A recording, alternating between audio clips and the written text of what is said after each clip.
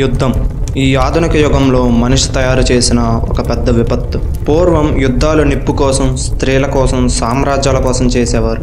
కానీ ప్రస్తుత యుద్ధాలు తమ ఆధిపత్యాలు, సైనిక బలాలు చూపించుకోవడం కోసం జరుగుతున్నాయి.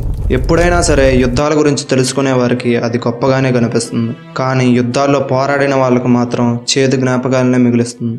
చరిత్ర కూడా మర్చిపోలేని అలాంటి సంఘటనే మొదటి ప్రపంచ యుద్ధం. 1914 నుంచి 1918 వరకు జరిగిన ఈ యుద్ధంలో సుమారు 7 కోట్ల మంది సైనికులు పాల్గొన్నారు. 4.5 ఏళ్ల పాటు జరిగిన ఈ యుద్ధంలో 11 మిలియన్ల మంది సైనికులు, 7 మిలియన్ల మంది సామాన్య ప్రజలు చనిపోయారు. సుమారుగా 50 లక్షల మంది సైనికులకి గాయాలయ్యి జీవితాంతం మంచం మీదే ఉండాల్సిన పరిస్థితి. యుద్ధం కారణంగా 60 లక్షల మంది సైనికుల డెడ్ బాడీస్ గల్లంతయ్యాయి. అంతేకాకుండా యుద్ధం వల్ల వచ్చిన స్పానిష్ ఫ్లూ అనే వైరస్ వల్ల ప్రపంచవ్యాప్తంగా 50 లక్షల మంది జనాభా చనిపోయారు. మనం తెలుసుకోవాల్సిన ఇంకో విషయం ఏంటంటే, ఈ యుద్ధంలో 10 లక్షల మంది భారత సైనికులు పాల్గొంటే 62,000 మంది చనిపోయారు. అసలు యూరోప్లో ఇంత పెద్ద యుద్ధం జరగడానికి వెనుకున్న కారణాలేంటి? పెద్ద దేశాలు యుద్ధంలో ఎందుకు పాల్గొన్నాయి? ఈ విషయాలన్నీ ఈ వీడియోలో ఎక్స్ప్లెయిన్ చేయబోతున్నాను.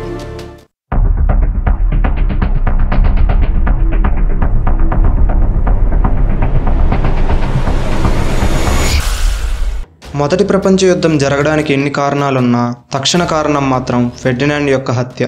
ఆర్కిడ్యూక్ ఫ్రాన్స్ ఫెర్డినాండ్. ఇతను ఆ టైంలో ఆస్ట్రియాని పరిపాలించే రాజు. తనకు కొత్తగా పెళ్ళవడంతో పక్కనే ఉన్న బోస్నియా దేశానికి తన భార్య సోఫీతో విహారయాత్రకు వెళ్తాడు. అది 1914 జూన్ 28. ఫెర్డినాండ్ మరియు తన భార్య సోఫీ ఇద్దరు బోస్నియా టౌన్ హాల్లో నుంచి బయటకు వచ్చి తమ కారులోకి ఎక్కి అక్కడ నుండి బయలుదేరారు. వెళ్లే దారిలో హఠాత్తుగా గ్యాబ్రిలో ప్రిన్సిప్ అనే ఒక బోస్నియన్ సెర్బ్ వాళ్ళిద్దరిని కాల్చి చంపేస్తాడు. బోస్నియన్ సెర్బ్ అంటే సెర్బియాలో పుట్టి బోస్నియాలో నివసిస్తున్నవాడని అర్థం. నిజానికి ఈ హత్య వెనకాల ఒక పెద్ద కారణం ఉంది. అదేంటంటే, ఆ సమయంలో బోస్నియా ప్రాంతం ఆస్ట్రియా యొక్క ఆధీనంలో ఉండేది. కానీ బోస్నియా ప్రజలకు మాత్రం తాము ఆస్ట్రియా పరిపాలనలో ఉండటం తమకు ఇష్టం లేదని తమ బోస్నియా ప్రాంతాన్ని సెర్బియాలో కలపాలని నిరసనలు చేసింది. కానీ దీనికి ఆస్ట్రియా ఒప్పుకోలేదు. అంతేకాకుండా నిరసనలు చేసిన వారందరి మీద కఠిన చర్యలు తీసుకునేది. దీంతో బోస్నియా ప్రాంతానికి చెందిన కొంతమంది బ్లాక్ హ్యాండ్ సొసైటీ అనే ఒక ఇల్లీగల్ ఆర్గనైజేషన్ని స్టార్ట్ చేశారు. ఆ రోజు 2 హత్యలు చేసిన గ్యాబ్రిలో ప్రిన్సిప్ ఈ ఆర్గనైజేషన్కి చెందినవాడే. ఎప్పుడైతే ఫెర్డినాండ్ హత్య జరిగిందో వెంటనే ఆస్ట్రియా సెర్బియాకి ఒక అల్టిమేటం పంపుతుంది. ఈ అల్టిమేటంలో ఈ హత్యకు కారణమైన వాళ్ళు సెర్బియన్స్ కాబట్టి వాళ్ళందరినీ వెంటనే శిక్షించి ఆ సమాచారాన్ని 48 గంటల్లో తమకు అందించాలని వార్నింగ్ ఇచ్చింది. కానీ ఈ వార్నింగ్ని సెర్బియా సీరియస్గా తీసుకోకుండా, చంపినవాడు సెర్బియాలో పుట్టినప్పటికీ అతను మా దేశస్థుడు కాడు, మీరు పరిపాలించే బోస్నియాకి చెందినవాడు కాబట్టి ఈ విషయానికి మాకు ఏం సంబంధం లేదని జవాబు పంపిస్తుంది. నిజానికి ఆ బ్లాక్ హ్యాండ్ సొసైటీలో ఉన్న టెర్రరిస్టులకు గన్స్, బాంబ్స్, వెపన్స్ ఇలాంటివి సెర్బియా సీక్రెట్గా అందించేది. ఈ విషయం తెలుసుకున్న ఆస్ట్రియా 1914 జూలై 28న సెర్బియా మీద యుద్ధం ప్రకటిస్తుంది. ఇలా 2 దేశాల మధ్య మొదలైన యుద్ధం ప్రపంచ దేశాల జోక్యంతో ఒక మహాయుద్ధంగా మారుతుంది. ఎప్పుడైతే ఆస్ట్రియా సెర్బియా మీద యుద్ధం ప్రకటించిందో, సెర్బియాకి మిత్రదేశమైన రష్యా ఆగస్టు 1, 1914న సెర్బియాకి మద్దతిస్తూ ఆస్ట్రియా మీద యుద్ధం ప్రకటించింది. దీంతో వెంటనే అదే రోజు జర్మనీ ఆస్ట్రియాకి మద్దతిస్తూ రష్యా మీద యుద్ధం ప్రకటించింది.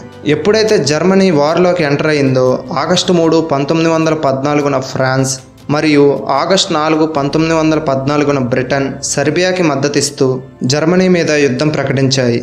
ఎప్పుడైతే బ్రిటన్ యుద్ధంలోకి వచ్చిందో తన మిత్రదేశమైన జపాన్ కూడా బ్రిటన్కి మద్దతిస్తూ జర్మనీ మీద యుద్ధం ప్రకటించింది.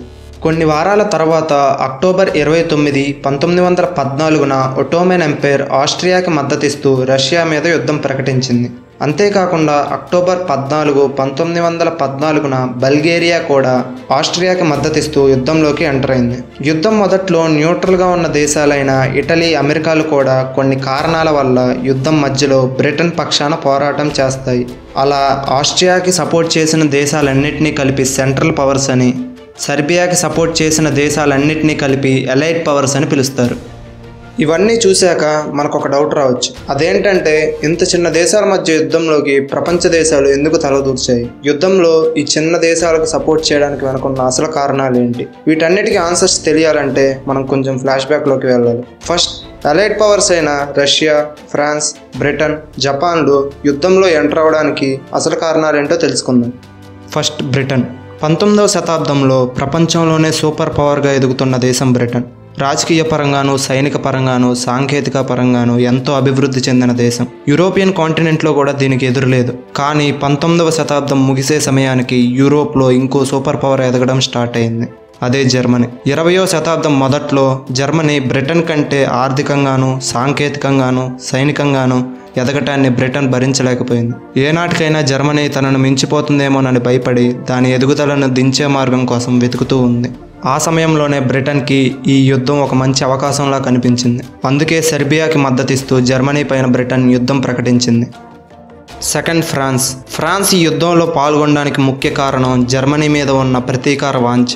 1870లో ఫ్రాన్స్ మరియు జర్మనీలో ఉన్న ప్రష్యాలకు మధ్య ఫ్రాంకో ప్రషియన్ వార్ జరుగుతుంది. ఈ యుద్ధంలో జర్మనీ ఫ్రాన్స్ని దారుణంగా ఓడించి ఫ్రాన్స్ యొక్క ఆర్థిక రాజధానులైన అల్సాస్ లొరైన్ ప్రాంతాలను ఆక్రమిస్తుంది. అలా జర్మనీ ఫ్రాన్స్ని ప్రపంచ దేశాల ముందు అవమానిస్తుంది. ఈ అవమానం భరించలేని ఫ్రాన్స్ ఎప్పటికైనా జర్మనీ మీద ప్రతీకారం తీర్చుకోవాలని ఎదురు చూస్తూ ఉంది. దానికి ఈ సెర్బియా మరియు ఆస్ట్రియాల మధ్య యుద్ధం ఒక మంచి అవకాశంలా కనిపించింది. అందుకే ఫ్రాన్స్ సెర్బియాకి మద్దతిస్తూ జర్మనీ మీద యుద్ధంలోకి దిగింది. Third Russia. రష్యా యుద్ధంలో సెర్బియాకి సపోర్ట్ ఇవ్వడానికి ముఖ్య కారణం ఆ సమయంలో రష్యాలోని చాలామంది ప్రజలు సెర్బియా దేశంలో నివసించేవారు. అందుకనే ఈ రెండు దేశాల మధ్య అన్ని విషయాల్లో మంచి సంబంధాలు ఉండేవి. అంతేకాకుండా రష్యా యుద్ధంలోకి దిగడానికి ఇంకో ముఖ్యమైన కారణం దాని ఆధిపత్యాన్ని ప్రపంచ దేశాలకు చూపించాలనుకుంది. ఈ రెండు కారణాల వల్లే రష్యా యుద్ధంలోకి ఎంటర్ అయింది. Next Japan. యుద్ధానికి ముందు జపాన్ మరియు ఇంగ్లాండ్కి మధ్య సైనిక ఒప్పందం ఉంది. అందువల్లే జపాన్ బ్రిటన్కి మద్దతుగా నిలబడుతుంది. పైకి ఇలా కనిపించినా సరే జపాన్కు ఉన్న ఆలోచన వేరు. జపాన్ యుద్ధంలోకి రావడానికి అసలు రీజన్ ఏంటంటే జర్మనీ ఆధీనంలో ఉన్న China ప్రాంతాలైన martial islands and Caroline ఐలాండ్స్ని ఆక్రమించడం. ఈ కారణాల వల్లే జపాన్ 1914 ఆగస్టు 23న బ్రిటన్కి సపోర్ట్ చేస్తూ జర్మనీ పైన యుద్ధం ప్రకటించింది. ఇక సెంట్రల్ పవర్స్ అయిన జర్మనీ, ఒట్టోమన్ ఎంపైర్, బల్గేరియాల విషయానికి వస్తే వీటిలో the most important country Germany. మొదటి ప్రపంచ యుద్ధంలో ఎన్నో పెద్ద దేశాలు ఎంటర్ అవ్వడానికి బలమైన కారణం జర్మనీయే. ప్రత్యక్షంగా కానీ పరోక్షంగా కానీ ఎలైట్ పవర్స్ ఉద్దేశం మాత్రం జర్మనీని నాశనం చేయడమే. ఇన్ని దేశాలతో జర్మనీకి శత్రుత్వం ఎలా వచ్చిందో తెలియాలంటే మనం 1870లోకి వెళ్ళాలి. ఎందుకంటే 1870 నుంచే జర్మనీ చరిత్ర మొదలైంది. 1870కి ముందు జర్మనీ దేశం 360 చిన్న చిన్న రాజ్యాలుగా ఉండేది. వీటిలో పెద్ద రాజ్యమే ప్రష్యా. ఈ 360 రాజ్యాలన్నీ ఆస్ట్రియా పరిపాలనలో ఉండేవి. ఈ సమయంలోనే అక్కడ ఒక గొప్ప నాయకుడు పుడతాడు. అతని పేరే ఒటో వాన్ బిస్మార్క్. ఇతను గొప్ప రాజనీతి కలవాడు. తన సామర్థ్యంతో ఆస్ట్రియా మీద యుద్ధం చేసి గెలిచిన తర్వాత 360 రాజ్యాలను ఏకం చేసి జర్మనీని స్థాపిస్తాడు. తాను ఎప్పుడైతే జర్మనీకి ఛాన్సలర్ అవుతాడో అప్పటి నుండి జర్మనీని అభివృద్ధి వైపు నడిపిస్తాడు. ఈ అభివృద్ధి జర్మనీని ప్రపంచ దేశాల్లో సూపర్ పవర్గా నిలబెడుతుంది. ఒక విధంగా ఈ డెవలప్మెంటే ప్రపంచ దేశాలన్నీ తనకు శత్రువులుగా మారడానికి కారణమవుతుంది. జర్మనీ వరల్డ్ వార్ 1లోకి ఎంటర్ అవ్వడానికి ముఖ్య కారణం బిస్మార్క్ చేసుకున్న సీక్రెట్ ఎలియన్సెస్. ఎలియన్సెస్ అంటే ఒక కూటమిగా ఏర్పడటం అని అర్థం. జర్మనీ తన పక్క దేశాలైన ఆస్ట్రో హంగరీతో సీక్రెట్ ఎలియన్సెస్ సెట్ చేసుకుంటుంది. దీన్నే డ్యూయల్ ఎలియన్సెస్ అంటారు. ఇక్కడ మనకు ఒక డౌట్ రావచ్చు. ఏ దేశాన్నైతే తాను ఓడించి జర్మనీని స్థాపించాడో అలాంటి దేశం జర్మనీతో ఎందుకు ఒప్పందం కుదుర్చుకుంది? నిజానికి ఆస్ట్రియా జర్మనీకి సపోర్ట్ చేయకూడదు. కానీ బిస్మార్క్ తన తెలివి మాటలతో పగతో ఉన్న దేశాన్ని కూడా తన పక్కకు తెచ్చుకుంటాడు. ఆ తర్వాత ఇటలీతో కూడా కూటమిని ఏర్పాటు చేసుకుంటాడు. ఈ 3 దేశాల కూటమిని కలిపి ట్రిపుల్ ఎలియన్సెస్ అంటారు. దీంతో వీరి శత్రు దేశాలైన బ్రిటన్, ఫ్రాన్స్, రష్యాలు కూడా ఒక కూటమిని ఏర్పాటు చేస్తాయి. దీన్నే ట్రిపుల్ ఎంటిటీ అంటారు. ఈ ఎలియన్సెస్ రూల్స్ ప్రకారం వీటిలో ఏ ఒక్క దేశం యుద్ధం చేసినా మిగతా 2 దేశాలు దానికి మద్దతుగా నిలబడాలి. ఈ కారణంగానే జర్మనీ ఆస్ట్రియాకి మద్దతుగా యుద్ధంలో నిలబడుతుంది. ఇక ఈ సెంట్రల్ పవర్స్లో ఉన్న మిగతా దేశాలు ఒట్టోమన్ ఎంపైర్, బల్గేరియా. ఇక ఇవి ఎలా వచ్చాయో తెలియాలంటే మనకి అప్పటికే జరుగుతున్న బాల్కన్ యుద్ధాల గురించి తెలియాలి. యూరోప్ కాంటినెంట్లో ఆస్ట్రియా కింద ఉన్న దేశాలు సెర్బియా, బోస్నియా, మాంటినీగ్రో, గ్రీస్, బల్గేరియా దేశాలన్నింటినీ కలిపి బాల్కన్ దేశాలు అంటారు. ఈ దేశాలన్నిటిలో క్రిస్టియన్ కమ్యూనిటీ ఎక్కువగా ఉంటుంది. కానీ ఈ దేశాలన్నీ టర్కీ చక్రవర్తి ఆధీనంలో ఉంటాయి. అది నచ్చని బాల్కన్ దేశాలు ఒట్టోమన్ ఎంపైర్ మీద యుద్ధం ప్రకటిస్తాయి. ఈ వార్నే బాల్కన్ వార్ 1 అంటారు. ఈ యుద్ధంలో బాల్కన్ దేశాలు గెలిచి స్వాతంత్ర్యాలు సంపాదిస్తాయి. అందుకనే బాల్కన్ దేశమైన సెర్బియా మీద పగ తీర్చుకోవడానికి ఒట్టోమన్ ఎంపైర్ సెంట్రల్ పవర్స్తో చేయగలిపింది. ఇక బల్గేరియా యుద్ధంలో సెంట్రల్ పవర్స్లోకి చేరడానికి ముఖ్య కారణం రెండో బాల్కన్ యుద్ధం. మొదటి బాల్కన్ యుద్ధం తర్వాత సెర్బియా మరియు బల్గేరియాల మధ్య గొడవలు వస్తాయి. దీని కారణంగా రెండో బాల్కన్ యుద్ధం జరుగుతుంది. ఈ యుద్ధం వల్లే బల్గేరియా మొదటి ప్రపంచ యుద్ధంలో సెంట్రల్ పవర్స్కి సపోర్ట్ ఇస్తూ సెర్బియా మీద యుద్ధం ప్రకటిస్తుంది. ఈ విధంగానే రెండు చిన్న దేశాల మధ్య మొదలైన వార్ అలైడ్ పవర్స్ మరియు సెంట్రల్ పవర్స్ యొక్క జోక్యంతో War-1గా మారుతుంది. యుద్ధం మొదట్లో న్యూట్రల్గా ఉన్న ఇటలీ నిజానికి ఒప్పందం ప్రకారం సెంట్రల్ పవర్స్కి సపోర్ట్ చేయాలి. కానీ తాను కోరుకునే ప్రాంతాలు ఎలైట్ పవర్స్ పక్కన ఉంటేనే దొరుకుతాయని తెలిసి బ్రిటన్తో చాటుగా చేతులు కలిపి 1915లో ఎలైట్ పవర్స్ పక్షాన యుద్ధం చేస్తుంది.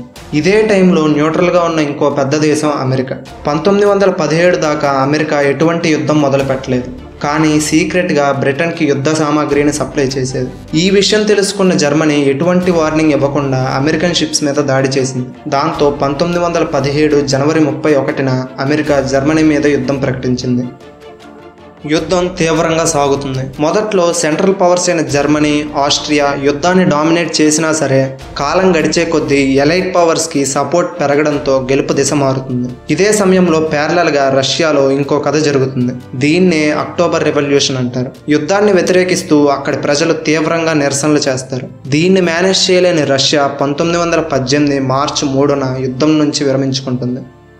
1918 సెప్టెంబర్ 29న బల్గేరియా, 1918 అక్టోబర్ 30న ఒటోమన్ ఎంపైర్లు కూడా మొదటి ప్రపంచ యుద్ధం నుంచి తప్పుకుంటాయి. ఆ తర్వాత 1918 నవంబర్ 4న అసలు యుద్ధానికి కారణమైన ఆస్ట్రియా కూడా యుద్ధం విరమించుకుంటుంది. దీంతో యుద్ధానికి భయపడి అప్పటి జర్మన్ చక్రవర్తి అయిన కేసర్ విలియం II నెదర్లాండ్స్కి పారిపోతాడు. ఇక నవంబర్ 11, 1918న యుద్ధానికి అఫీషియల్ ఎండ్ కార్డు పడింది. కానీ అసలు కథ ఇక్కడి నుంచే మొదలైంది. గెలిచిన దేశాలన్నీ ఫ్రాన్స్ క్యాపిటల్ అయిన ప్యారిస్లో వెర్సైల్స్ ట్రీటీ అనే శాంతి సమావేశాన్ని కండక్ట్ చేశాయి.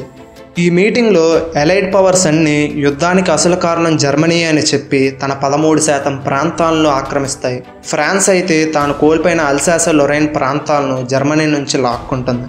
అంతేకాకుండా ఎలైడ్ దేశాలన్నీ కలిపి జర్మనీ మిలిటరీని 1,00,000 సైనికులకి కుదిస్తాయి. జర్మనీ ఎయిర్ ఫోర్స్ అండ్ నేవీలను కూడా క్యాన్సిల్ చేస్తాయి. భవిష్యత్తులో ఇలాంటి యుద్ధాలు జరగకుండా లీగ్ ఆఫ్ నేషన్స్ అనే ఆర్గనైజేషన్ని స్టార్ట్ చేస్తాయి. ఇలా ఈ మీటింగ్లో ప్రపంచ దేశాలన్నీ జర్మనీని దారుణంగా అవమానిస్తాయి. జర్మనీకి జరిగిన ఈ అవమానమే 20 సంవత్సరాల తర్వాత రెండో ప్రపంచ యుద్ధానికి దారితీస్తుంది. సో ఫ్రెండ్స్, నా ఎక్స్ప్లెనేషన్ కనుక మీకు నచ్చితే వీడియోని లైక్ చేయండి, మీ ఫ్రెండ్స్ అండ్ ఫ్యామిలీస్కి షేర్ చేయండి. వీడియో పెట్టగానే నోటిఫికేషన్ రావడానికి సబ్స్క్రైబ్ పక్కనున్న బెల్ ఐకాన్ని క్లిక్ చేయండి. Thanks for watching.